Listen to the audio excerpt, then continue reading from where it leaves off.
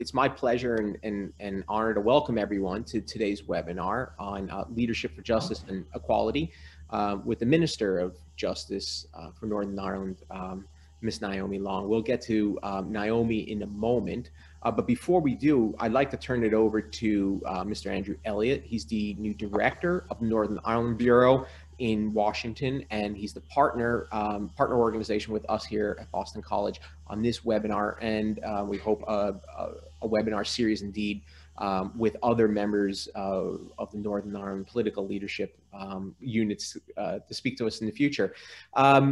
Andrew began his time with the Northern Ireland Civil Service in 1988, and he became a senior civil servant in 2000. Prior to coming to Washington, he served in Brussels from 2015 to 2019. So it must have been a really interesting time to be there, of course, with the Brexit vote in the middle of it. Andrew, of course, has a very impressive and long career history, but I do want to also highlight that you were the Secretary to Parades Commission from 2000 to 2004. So you are not naive about working in politically fraught and difficult and intense situations. But thank you very much for partnering with us on this event, and thank you for opening this. So Andrew, I'll turn it over to you for now.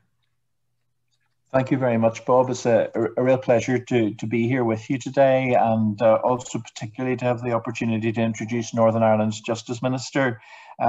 It's been a pleasure to work with you, Bob, for many years, and also for that we've come up with this idea of a series of Northern Ireland focused fireside chats, which I think has the potential to be a really interesting way of continuing engagement at a challenging time. I wanted to start by saying that the Northern Ireland Executive has overseas offices not just in Washington, D.C., but also in Brussels and Beijing. And that's important in the context of this particular event, because that's how I really got to know Naomi Long when she was elected as I think the first Alliance MEP on the 23rd of May 2019. And she was able to serve in that role until the end of January this year, when, of course, the United Kingdom as a whole left the European Union in formal terms. And there are many issues about that are still ongoing. It's fair to say that, you know, the historic balance of MEPs from Northern Ireland, there tended to be 3 members of the European Parliament from the region, elected right across the region, and the balance had always been historically 2 unionists and 1 nationalist, and with the election of Naomi Long, that changed that balance in a way that was, I think, in some ways very new and quite interesting for the Parliament and the various institutions because of the change in pattern there. The executive, of course, itself is a very diverse group of people, ranging right across the spectrum, from people from an Irish Republican background right through to people from a pro-British unionist background. And of course, with Naomi's party positioned really in relation to wanting a shared future and people working together to develop a shared community and a shared approach to many different things. The key to success, and it has been the success of the Good Friday Agreement in delivering those institutions, which allows 10 different ministers to sit together in the executive and to make really challenging and difficult decisions collaboratively. And it's my role out here in North America, both in Canada and in the United States, to try and explain just how much work goes into the challenging decision of the challenging work of making decisions across such a wide spectrum of political interests. But really, really important in building and consolidating the peace that we have in Northern Ireland, which is so much has created so much benefit and from which there is so much to learn, you know, right across a whole range of different situations around the world. The Bureau's links with Boston College, of course, have gone on for many, many years and long before I arrived here. And it's really great, Bob, that we've not allowed the COVID virus to prevent us from keeping up the connectivity and the engagement. And the discussion today, I think, policing and justice, I mean, it's very hard to think of an issue that could be more topical in terms of some of the things that have featured in the last year or two in the United States, where there have been some really quite significant political challenges and a lot of media attention on policing and justice, and on people feeling that they're getting a fair deal and whether or not there's a need for reform or otherwise. So I really look forward to Naomi Long having the chance to share her perspective on leadership in this area of justice and equality today, as we collectively explore these issues together. I think there's loads we can learn from each other, and I'm very much really keen now to hand over to Naomi and to hear her speak. So thank you very much for that opportunity to introduce. Thank you very much, Andrew. We really do appreciate the partnership, and we look forward to working with you through the future. I'm excited to continue to engage, and I know over time we'll get back in person to Northern Ireland and have visitors once again from Northern Ireland. Ironically, it was in the final days just before the lockdowns and the pandemic started here in the U.S. We did have a delegation in from Northern Ireland here to study business acceleration. Our guest today is Naomi Long. She's the leader of the Alliance Party, and she is the Minister of Justice in Northern Ireland. It's a real honor to have her here. She began her political career in 2010 by defeating Peter Robinson. There were some turbulent times between then and 2016 when she joined the Assembly and also took over the leadership of the Alliance Party. And just earlier this year, she was appointed as Minister for Justice. The Alliance Party has had many great electoral victories of late, and in some cases have been, I think, a surprise to people who have been watching from the outside. It's been interesting to watch this development, and so it's my pleasure to welcome Minister Long here today with us. Minister, I think we would like to start really with how you entered into politics and why you ran for office. You studied engineering at Queen's, and you took this interest in the constituency seat that you won, and you beat Peter Robinson, who is a giant of Northern Irish politics. I mean, why did you get involved, and what led you to that? Well, I would love to say that I had a great plan all along. Unfortunately, that would be a lie. I came to politics largely by accident rather than design. I studied engineering, and that's what I thought I would end up spending the rest of my life doing. And for me, I was not particularly interested in politics. I'd grown up, obviously, at a time during the Troubles. I was born in '71, so my entire growing up was really against the backdrop of the Troubles in Northern Ireland. And my experience of politics was not a positive one. It was one where it was constantly fractious, constantly sectarian, constantly negative. And my experience was one of politics failing to deliver. So I never really had any interest in politics, in the sense that I didn't see politics as a career for me. But I think all of us were very touched and affected by the politics of the region because of the impact that it was having on ordinary people's lives. When I graduated from university, it was 1994, and we were just having the first very tentative ceasefires in Northern Ireland. And that ended up eventually leading to the Good Friday Agreement and everything that has flowed from that. But for me, it was the first period in Northern Ireland's history where I genuinely felt that there was an opportunity for real change. And so at that point, I decided that, first of all, I made a decision that I wanted to stay in Northern Ireland rather than go off and find a new life for myself after university somewhere else. But I also decided, if I was going to do that, that I wanted to play a constructive role in trying to bring forward that change in society that I wanted to see.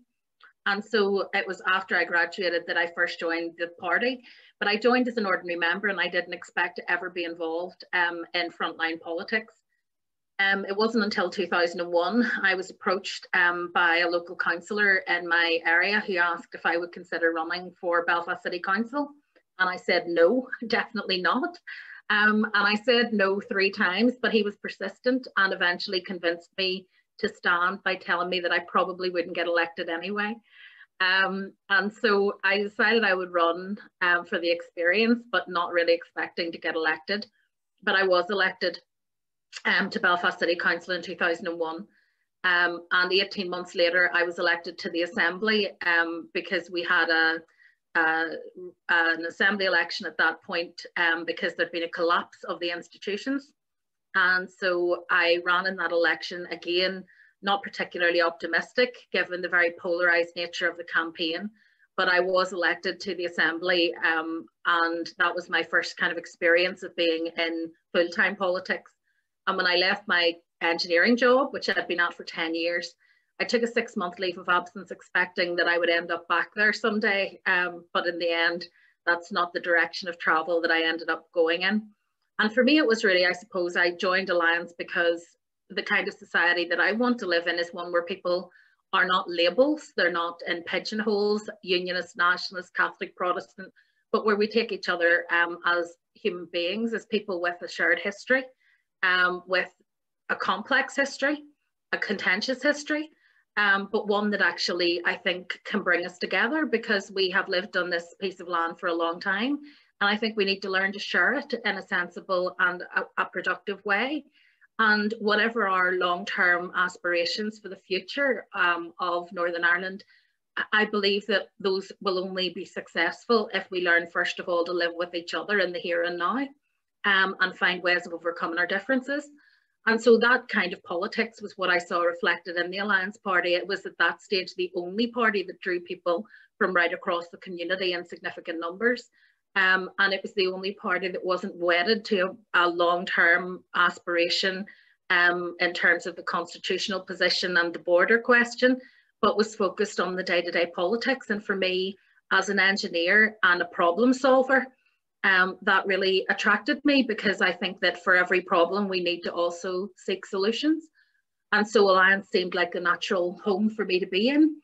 And I haven't ever regretted joining the party. I have occasionally regretted going into political life. I think you would be mad as a politician not occasionally to wonder what if. But I have to say on the whole, I think it was the right decision, and we've achieved a lot together as a party and as a group, but we've also seen a massive transformation in society in Northern Ireland since I first joined back in the 1990s. I mean, the city I live in is unrecognisable now compared with Belfast in the 1990s, and it's one that I'm very proud of. And it's still difficult at times. We still have our challenges, and I am certainly confident that there's still a lot of work for us all to do. But I feel we have made real progress, and I think that at least some of that is down to the fact that more and more people are looking for something more than simply constitutional politics, that they're actually looking for delivery on the ground in a way that will really affect their lives in a positive way. And I think more and more people also no longer see themselves simply as a label, but see themselves as individuals with a whole range of aspirations that aren't always completely explained through their response to the constitutional issues. I think in the last few years, things like Brexit and the challenges around that have again kind of shaken up the narrative, because people are really questioning now how they see themselves, because being European is a huge part of who I am. It's a huge part for a lot of people in Northern Ireland, but it was also a very unifying thing to be members of the European Union. It was an identity that we could share as a community. And I think that that has really challenged people, the kind of feeling of loss around that. And I think it's one of the reasons why one of our best ever elections was that final European election, because I think the people in Northern Ireland really galvanised around the idea that actually being unified as Europeans was something that really mattered to them. And it's just quite sad, really, that we're now in a situation where we'll be removed from the European Union. But I keep reminding people we will still be Europeans at the end of it all.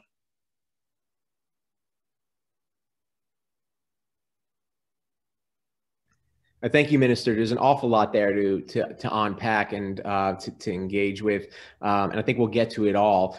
Before I continue with our discussion, I would like to invite the audience to ask questions either via the Q&A function or the chat function. I can see them here. Please do send your questions in. We're always eager to get those across to our guests. Minister, I just want to take a little bit of a step back before we get into the European identity, the success of Alliance. All of that is very interesting. But there was that period after Alliance introduced the notion into the city council to limit the number of days that flags could be flown over City Hall. There's a period of violence in the city, and then there was an interesting reaction to that. There was the people might recall back in the Belfast Take Back the City movement, and people really took some pride in the way Belfast had transformed and wanted to get out again. But during that period, Alliance took a lot of, took not only a lot of criticism, but there were a lot of physical instances that were quite scary. I think, there were arson attacks and so on and so forth. I mean, during that period, was there ever a point at which you thought that, your desire to make a contribution did not outweigh the challenges around that? Or did you ever doubt yourself and the way you were going? Or did those instances, compel you to become engaged and continue your political career? Yeah, I mean, very much the second. It really, for me, brought home the reality that although we were sitting there and it was 2012, 2013, we still hadn't progressed as a society beyond the point where people thought that it was legitimate to use violence for political means. And that fundamentally is something that I thought we should have left behind. And so for me, it was challenging because the violence was directed at me and my colleagues and the people that I work with. Our offices were burned. We had death threats. We received bullets in the post. We were under constant pressure and attack, and it felt like we had slipped back in time to a much darker period. But I felt very much that we had made the right decision. And I think if you really are a conviction politician and you really believe in what you do, then that sustains you through difficult times. And so I believed that we had made the right choice. I believed it was a fair and an equitable choice. I believed that it was a way of showing respect for those in the city who are ardently unionist and hugely proud of their British identity, but also a way of acknowledging that now in the city that is a minority, not a majority any longer. And so there are many in the city who don't see themselves as British. They are very much Irish citizens, and that's how they want to be portrayed.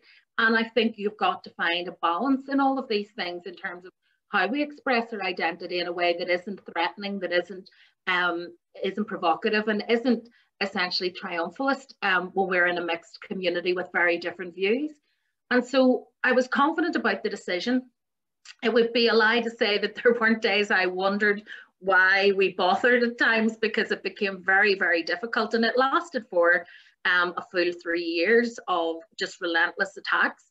And ultimately I lost my Westminster seat as an MP because of it. And there was a huge campaign around that time to try to get me unseated.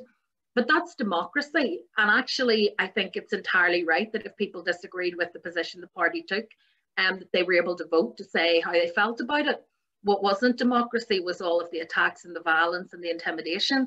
And I certainly wasn't going to give in to that. If I'm voted out, that's fair enough. That's democracy. But I wasn't going to be bullied out of my position. And I made that very clear at the start.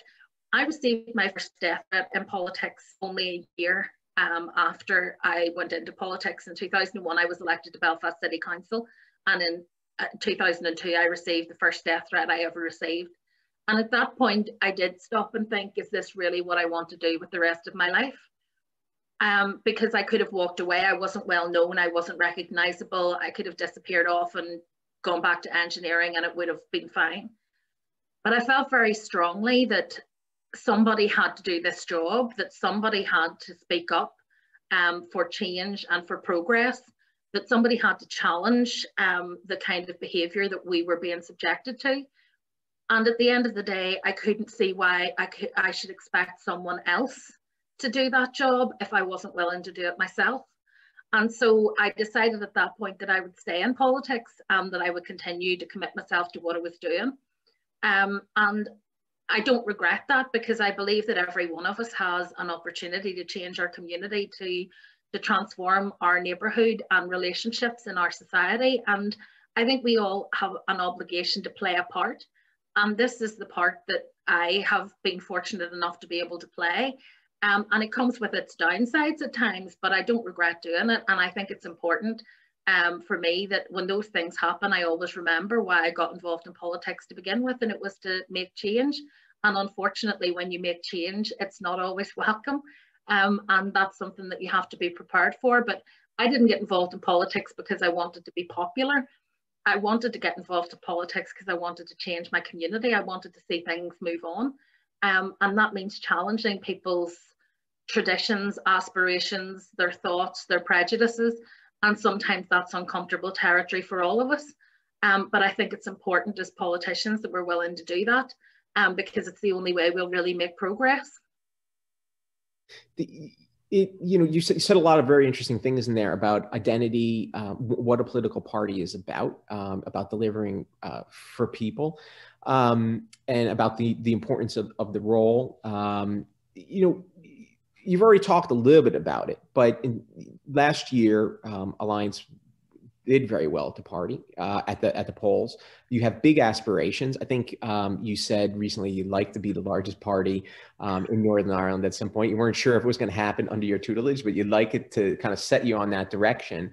I mean, what is it about the growth of Alliance right now? Is this a sort of a short-term reaction? Some commentators have suggested, well, the assembly wasn't functioning, or it's a reaction to Brexit. Or do you think there are longer term shifts that are taking place in Northern Ireland where there's maybe a de-alignment of people and parties? A lot of commentators have focused on, the non-aligned party in Northern Ireland and how it has had limited success, over time. I mean, what are your thoughts on that? I think that there are a number of things that have come together. So yes, I think, for example, Brexit had a massive impact in terms of challenging people's perceptions of parties. So for whatever reason, the unionist parties aligned themselves very much with Brexit, even though the majority of unionists weren't necessarily comfortable with that decision. It was a very mixed bag, but there was no real strong unionist voice speaking out against Brexit. Equally, there were those who felt that for whatever reason, Sinn Féin had kind of politicised Brexit around trying to drive home the point about a united Ireland, which is a legitimate aspiration, but people felt perhaps they'd been opportunistic in the way that they'd pursued the point at that stage. And so there were challenges all round, and I think that made people rethink some of those kind of traditional votes that they'd made. I think also that there was an opportunity. I mean, as with everything, we had one MEP who was standing down. There were two who were almost definitely going to be re-elected, but the third seat very much felt like it was open for challenge. And so I think the fact that all of those things coalesced at one time gave people, if you like, an encouragement to feel that they could make a change. The biggest challenge for us, I suppose, over the years has been the notion that a vote for us is a wasted vote. Because if you're in a very bipartisan, very polarised political system, the tradition is to think that you should only vote between the two main candidates. And one of the reasons I was elected in 2010 to Westminster and unseated Peter Robinson is because I managed to position myself as one of the two main candidates, despite being in a very unionist constituency where, in practical terms, most people would have thought the Ulster Unionists on paper were better placed to unseat him. But for whatever reason, I was Lord Mayor at the time, I had profile, I had standing, and I think people felt that there was an opportunity that I could be that challenge. And I think that sometimes it's about that. Other times I think it's about, as I say, Brexit challenging people's perceptions and loyalties. And I think once people have voted for other parties, once they've crossed that Rubicon of not voting down unionist and nationalist lines, it becomes much easier for them to really think about who to vote for on the basis of delivery and what they're achieving, and whether or not they actually agree with what they're trying to do. But it wasn't just a flash in the pan, because we'd already seen a major increase at local government, for example, where we had seen a major upsurge in our votes there, and that wasn't Brexit related. That was simply because we were able to break out of the Greater Belfast area. We were able to get representation in the west of Northern Ireland for the first time in a long time, and just get a much more diverse group of candidates elected. We built on that with the European election, but then we went on to win a first past the post election for Westminster again in December. So there's obviously a momentum there, which certainly in polling recently, would seem to have been sustained. And I think perhaps ideas just have their time. I think that there's a new generation of young people who are growing up in Northern Ireland who are broadly liberal in their perspectives and their outlooks. They are people who want the kind of freedoms that they see in other parts of these islands and indeed further afield.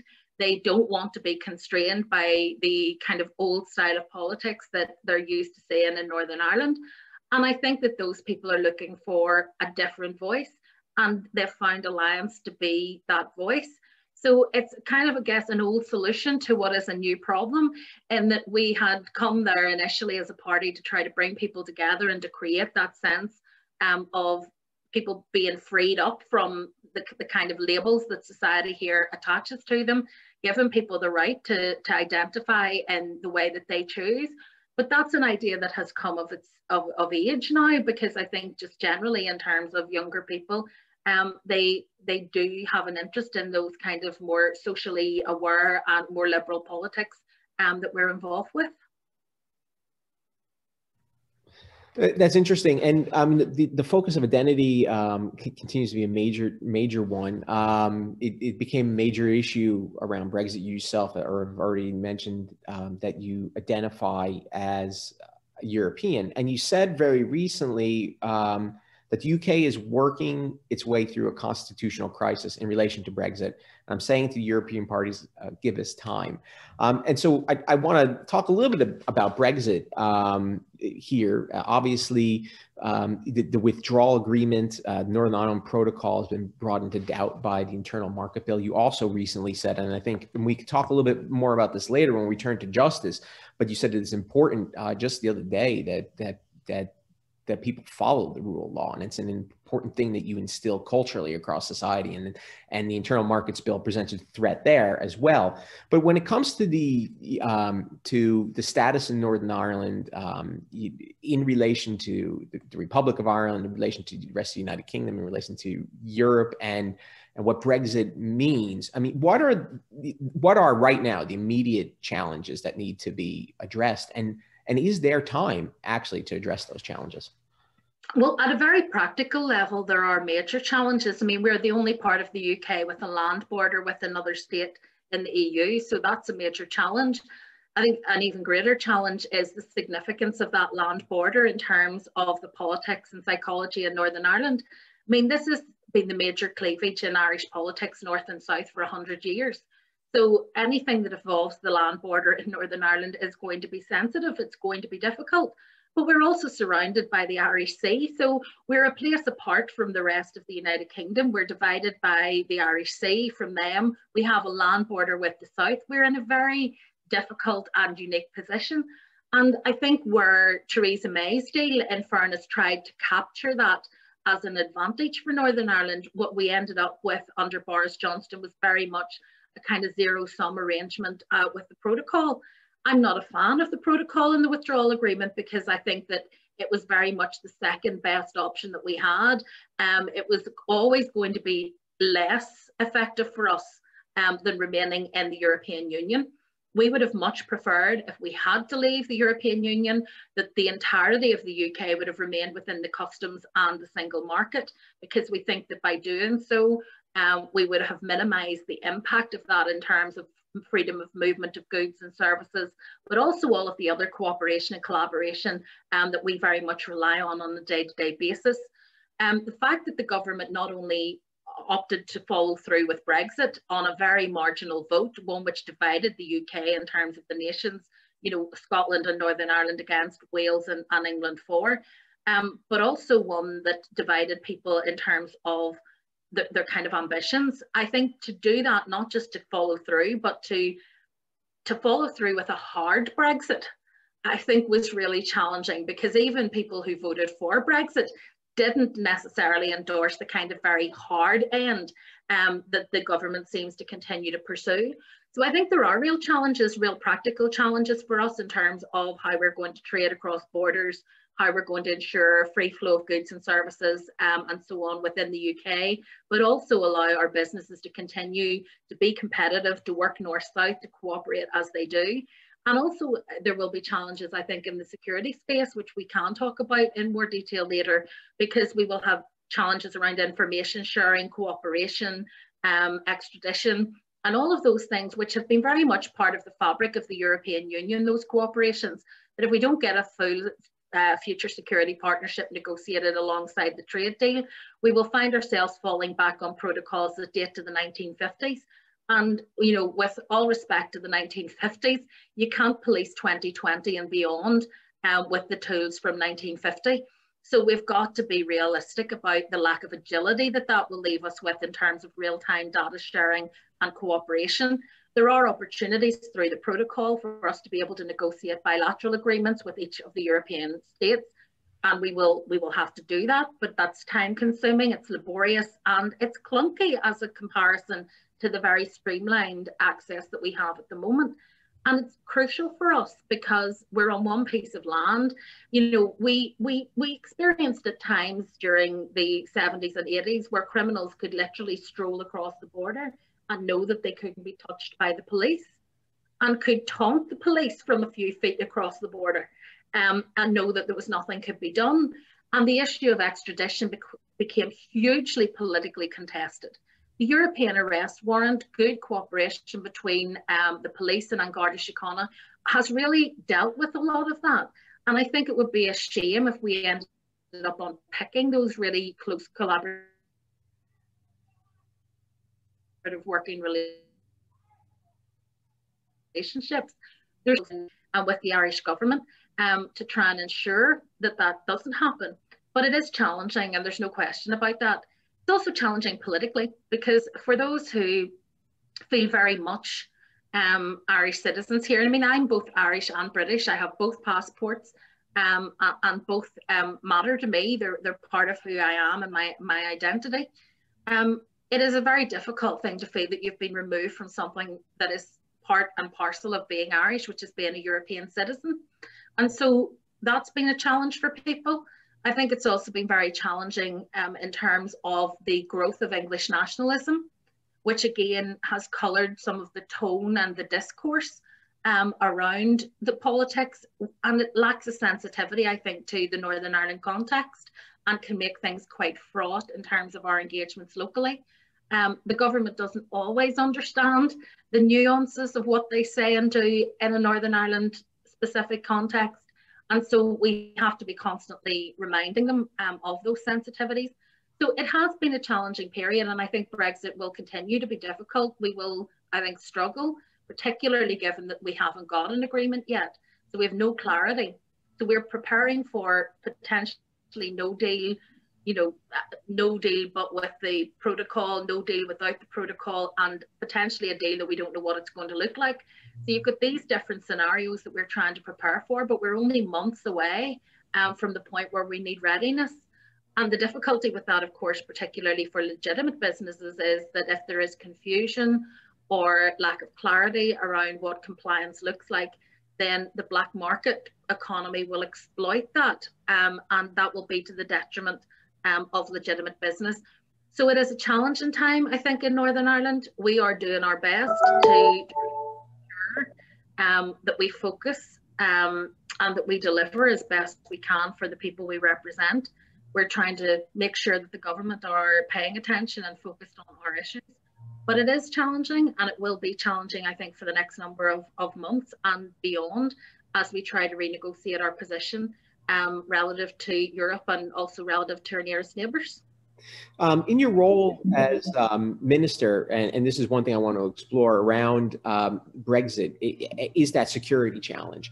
The question has come in from an attendee, a student here at Boston College. It's an interesting question, and he writes that just last month there was a case that emerged of where the new IRA had met officials in the Iranian embassy in Dublin. The new IRA was ultimately planning attacks, this questioner says, on targets in collaboration with Hezbollah. I think the question, you know, the student really wants to know is, I mean, how can Northern Ireland collaborate with European partners through the Brexit period to focus on, you know, transnational terrorism? Is there a really specific concern for you around this? Well, I think that there will be if we don't get agreements on, for example, data adequacy, which would allow us then to be able to share live information as we go into these investigations. There are a number of examples recently where the PSNI, the National Crime Agency, and Garda Síochána have undertaken really quite detailed work in terms of, for example, their Operation Arbacha, which has been able to bring a number of alleged new IRA suspects into the system, into the justice system, and they will stand trial. All of those things are very positive, but they require cooperation across these islands and beyond. We also know from other recent organised crime investigations, you know, for example, people have been buying property in Northern Ireland as a means of money laundering for organised crime gangs in Eastern Europe. So we may seem like a remote island off the coast of mainland Europe, but actually when it comes to crime, that's irrelevant. If people see an opportunity, they will exploit it. And one of the things that they will exploit are any weaknesses in the justice system, which is why it's so important that we're able to continue to cooperate and to collaborate with all of our partners. The UK has played a leading role in much of the data sharing around Europe, and it's in Europe's interests that we continue to be able to have these partnerships, because the crimes may be commissioned in Europe and the proceeds being laundered in Northern Ireland or vice versa. So it's important that we work together. I think that there is goodwill around the future security partnership. There will be things I know we won't have. So we won't have access to the Schengen information system, for example, because that's something that we're not a Schengen country. We never have been, even when we were in the EU. But we could, for example, still get access and cooperation with Europol and with PRUM and some of the other information databases. And I think it's absolutely crucial that we do, because the alternative is that we have to rebuild something else as an alternative to that. And that's not just time consuming and laborious, but it's also duplication of effort. And in a way that I think things will fall through the cracks inevitably. So I think it's really important that we don't open the justice system up to those sorts of weaknesses. Things like European arrest warrants really do matter, because it means that those who commit crimes in one place can be returned there in order to face the courts. We all know that extradition can be a hugely thorny and long drawn out process. And I believe that slow justice is no justice. So we've got to make sure that we can get people in front of the courts as quickly as possible. And the European arrest warrant actually helped us to do that. So there are, I think, huge issues there that we need to challenge in terms of how the government goes forward. It isn't particularly helpful either, I would have to say, when you have senior members of government saying things like they're willing to break the international law in very limited and specific ways. I mean, that isn't a defense in any court anywhere, that you only broke the law in a limited and specific way because you thought it was in your interests. I mean, I think most criminals could hide behind that at one point or another, but it's not something that you should do. And I think that that breach of trust is a barrier to us being able to get a deal that will allow us to get the future security partnership put in place, as well as a good trade deal with clear demarcations and clear operational procedures for people who work in business. Because what we need to do is embed good practice and compliance at the outset in order to protect legitimate business from the risks that are going to be there from organised crime and from black market economy companies. And I think that that's what we really need to be focused on. Visitors in Northern Ireland will notice that the physical infrastructure around policing and security has changed dramatically over the years. Justice was one of the last briefs to be devolved to the executive. What are some of your challenges right now within policing? And I'm really curious, both as someone who watches Northern Ireland and as an American looking at our own police system. I mean, over the years here at Boston College, we've had the privilege of working with the State Department on exchange programming that focused on police reform. And consistently, I heard from our partners in the US, meaning US police officers, they thought that Patton was the patent reforms were really innovative and would be something of interest in the United States. Now we're obviously having this conversation in the U.S. about the police community relations, violence and justice overall. I mean, maybe you could talk a little bit about your role and policing and where the challenges are in Northern Ireland, and then maybe also reflect a little bit on, what can other parts of the world like the United States learn from how Northern Ireland has evolved? Well, I suppose one of the challenges for me at the moment is that people assume that because I'm the Justice Minister, I'm in charge of policing. And that's one of the biggest misconceptions, because actually in Northern Ireland, the patent reforms ensured that policing is completely independent of the Justice Department. So I'm responsible for things like justice policy, for setting sentencing reviews and guidance and so on.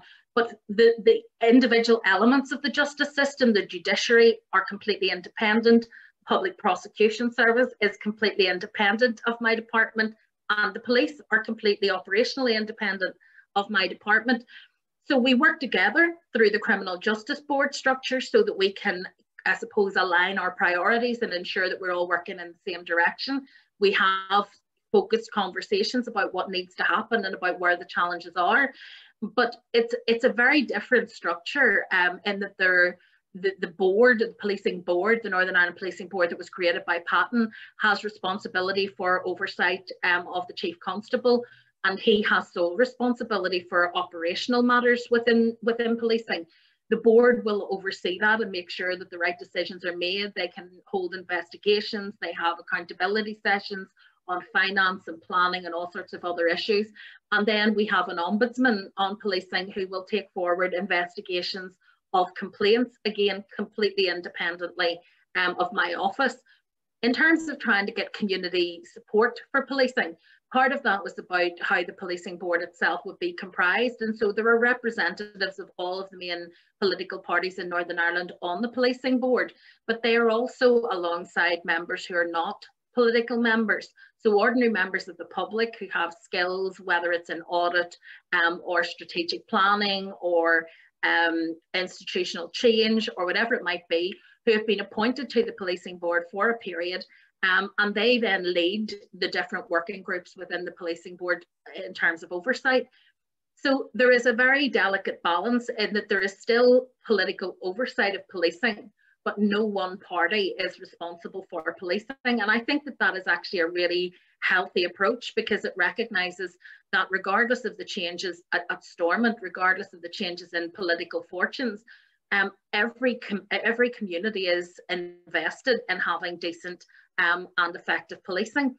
There are challenges still. There are still those in our society, in dissident Republican organisations in particular, but also in loyalist areas where there's still paramilitary activity ongoing on a regular basis, who don't subscribe to the new institutions, who don't support policing, and who try to keep the police out of those communities and to act as gatekeepers. And so part of my role in order to support the police in their work is to take forward anti-paramilitarism work. So we do a lot of work within my department around organised crime, around paramilitarism, and around things like police and community safety partnerships, so that we can actually get people to work directly with the police at a local level, at an area-based level, to say what are the needs in the local community and how should we best fulfil those needs at a policing and justice level, whether that's with physical measures to try and protect communities, whether that's with engaging with particular problem areas or neighbourhoods, whether it's the police putting on particular individuals on the beat to engage with that community.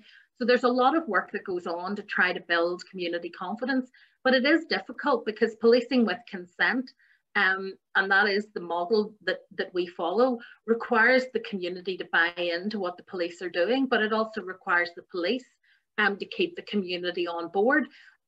There is no alternative, in my view, other than a kind of a very negative form of policing, which is about imposing on people. And what we want to do is for the police to be an extension of what people's aspirations and hopes for their community are, and to be able to help them actually achieve that. I think by and large, the police do a good job. They're imperfect, as with any organisation made up of hundreds of different individuals.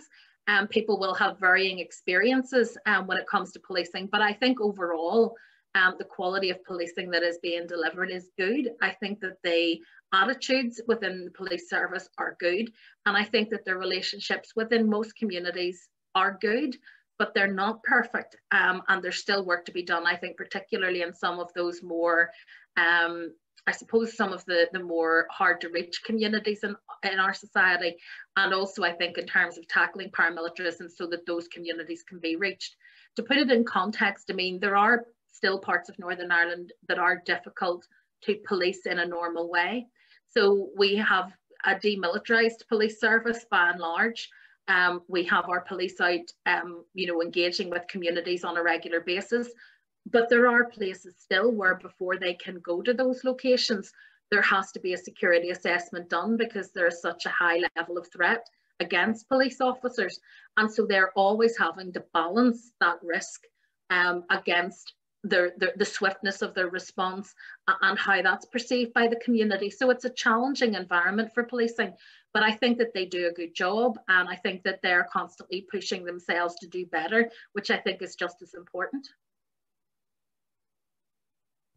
Great. Running throughout the theme of this conversation and throughout your period in Alliance has been a focus on community, right? And I think you said recently that I think there is an appreciation now amongst politicians, for civic engagement and the importance of it as a way of dealing with complex and fraught issues that perhaps wasn't there before.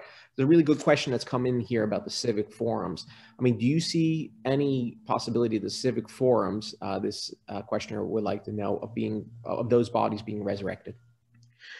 I think not in the original form that they were in, but it is my view that part of the reason that we ended up in the difficulties that we ended up in with the Assembly suspended for such a long period is because some of the parts of the agreement, such as proper forums for civic engagement, had kind of been abandoned and fallen to one side. And I think what happens is that when politics is working well, or at least it's functional, the broader community tends to step back and just get on with its business. And I think there was an assumption that politics would just manage to keep going. And when things started to go very far off, and it was clear that things were going seriously wrong and that it was endangering the institutions, there was a nervousness about business or the community intervening because it was seen to be a highly charged political environment.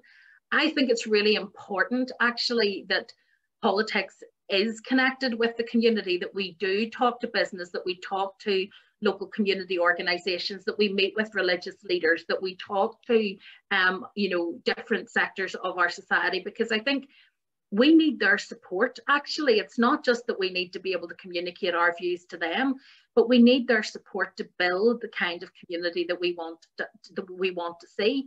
And we actually sometimes need them to challenge us a lot more strongly than perhaps they have in the past. So I think that there has to be a better way of doing this. One of the things that's being looked at the minute is about co-design of new policy, them to design the new policy. That the previous civic forum fell into abeyance because people felt it had become something of a talking shop, that it wasn't really productive and it wasn't really informed. I think that there is a way through things like citizens' assemblies to perhaps engage people in more practical, task-driven engagement, where we bring to them problems, challenges that we face as political parties, whether it's because our political differences are hindering us in finding a solution, or whether it's because of the complexities of the task, things like climate change, where you're talking about lots of different moving parts that need to change in order to affect real difference. I think that there's a space that we can use for things like civic assemblies and so on to take pieces of work like that and make a really tangible contribution. I think the problem is if you ask people to give up 5 years of their lives to essentially meet like a shadow assembly, talk about the issues, but never have any influence on the outcomes, I think most people will say that's a waste of my time. If you engage people and say, here's a problem, how will we fix it? people are much more likely to engage. And so even within my own department, where we have issues around, for example, domestic abuse and violence, the design of the legislation that we're taking through the Assembly at the moment was very much one that we partnered with other organisations who provide support, counselling, assistance to people who are affected by domestic abuse. We looked at the kind of evidence base in terms of the academic evidence base around this. We brought all those people together and we worked with them to develop the legislation. And what we've found is now that when it's going through its normal committee procedures, people are on board with what we want to do because it's what they want to do.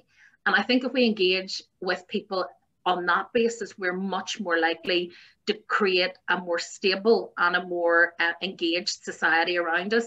I think the other thing to say is that some of the very politically charged issues, I think we do need people in wider society to be willing to step up and engage with those, because I think when they end up being just a political tug of war, it can be a very zero-sum game. There are a lot of questions that have come in. We're not going to get to them all. They're all very excellent. I mean, one question that has come in is around the historical inquiry team's investigation of the past and some of the work that you've been doing there. You've already begun to set up some of the structures administratively to address this. Can you give us an update on, you know, where you are right now in the Justice Department with dealing with the past, and where you hope to be able to get to, and what a timeline might look like?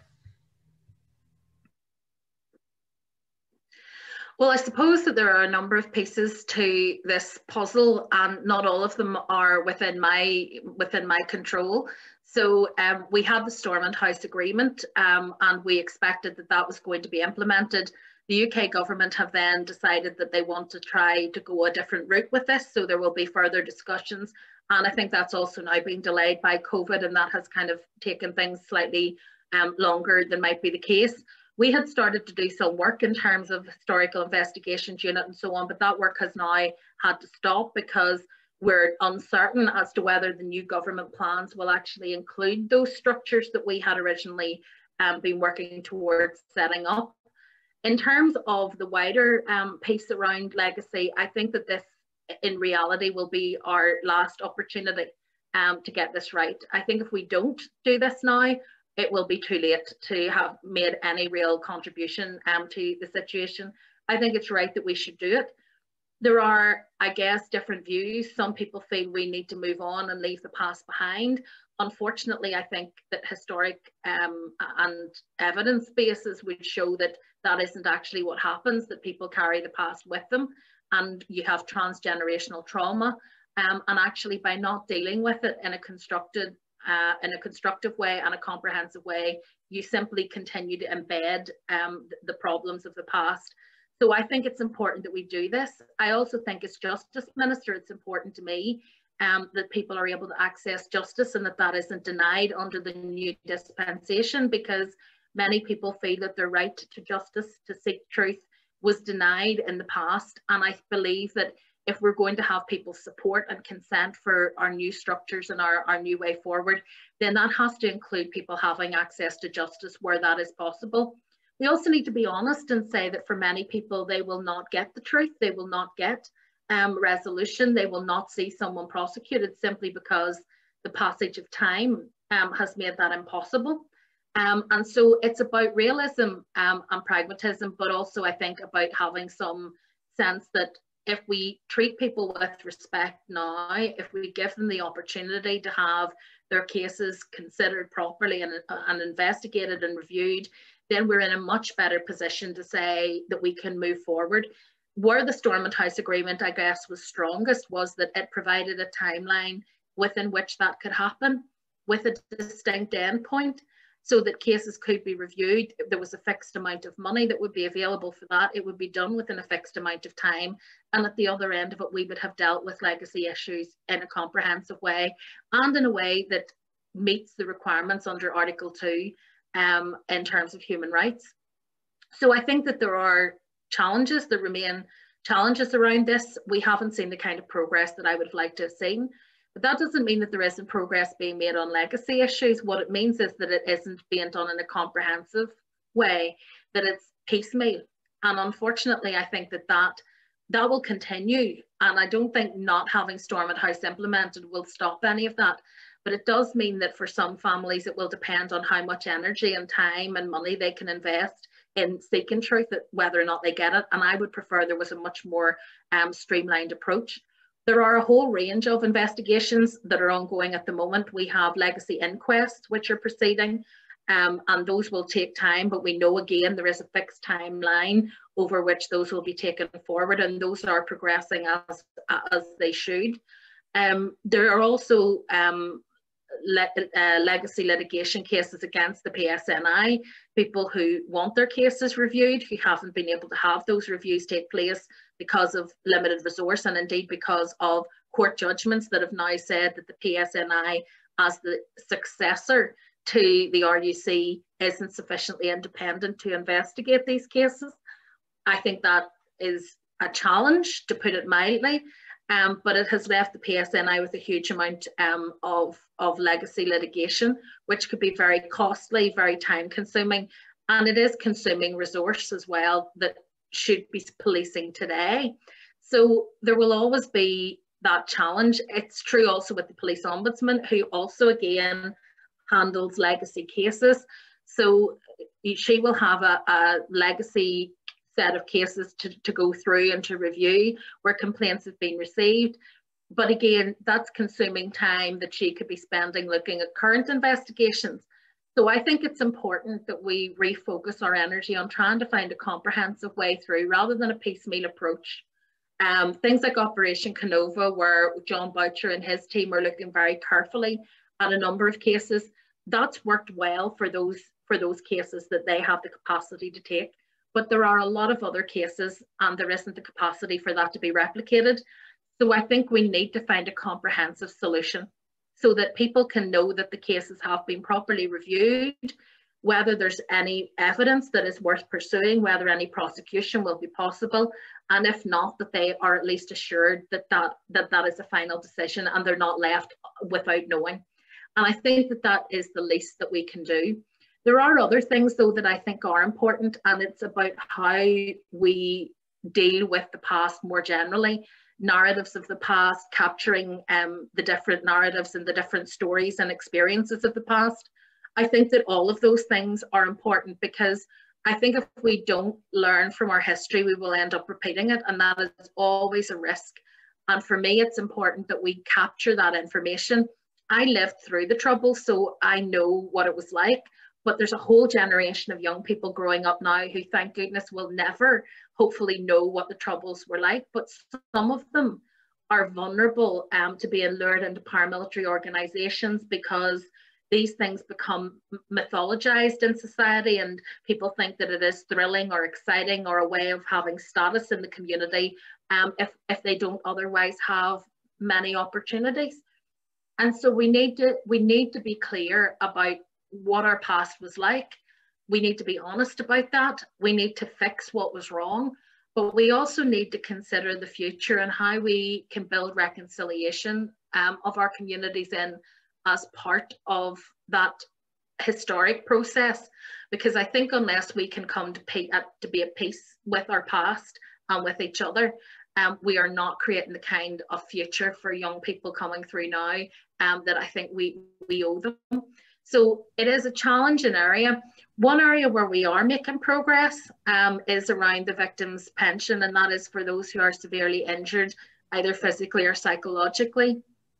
And after a long and protracted battle, that has now been designated to my department. I volunteered to take the work on, and we're now making good progress. And hopefully some of those victims who started this campaign 10 years ago we'll see those payments start to flow sometime next year, and the application process will open in early March of next year. So I think that we can make progress where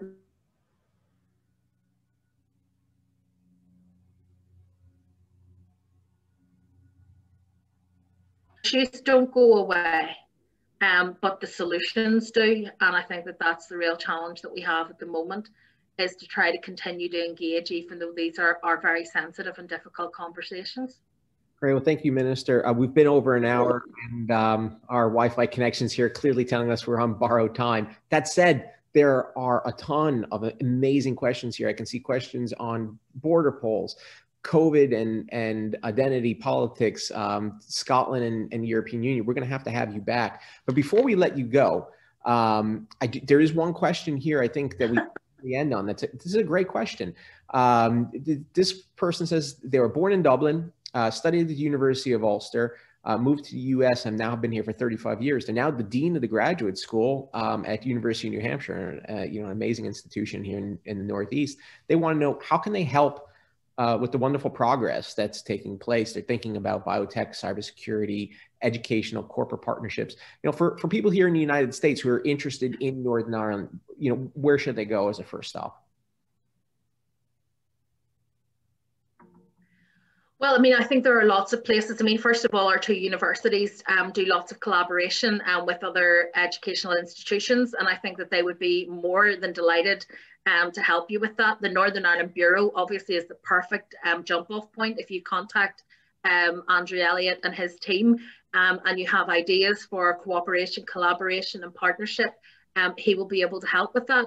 And just in small ways, I think just promoting what has happened in Northern Ireland as a positive. I mean, it has been a bumpy road. I mean, there have been times when, we have really made a mess of things. But I would hope that rather than us be very kind of negative and down about that, we realise that actually it shows some resilience. The people of Northern Ireland genuinely do want to make progress and live together peacefully. And the fact that every time politicians get it wrong, they're willing to let us pick up the pieces and try again, I think is an inspiration, actually. So we should look at that in a positive light and try to build on that. But I know that in terms of business, one of the big issues at the moment, things like cybersecurity and so on, we have some really good work ongoing, both in our innovation labs down in the Innovation Centre in my own constituency, where Titanic was built many, many years ago. We're now building very different things in terms of technology and innovation. There's a massive creative arts sector here, and film industry has become a really burgeoning part of our economy. So there are lots of positives about Northern Ireland. Yes, there are challenges, but I think that that's true in every society. Ours are quite unique and quite complex. But I think in every society you will go to, history has its own way of making life difficult in the present.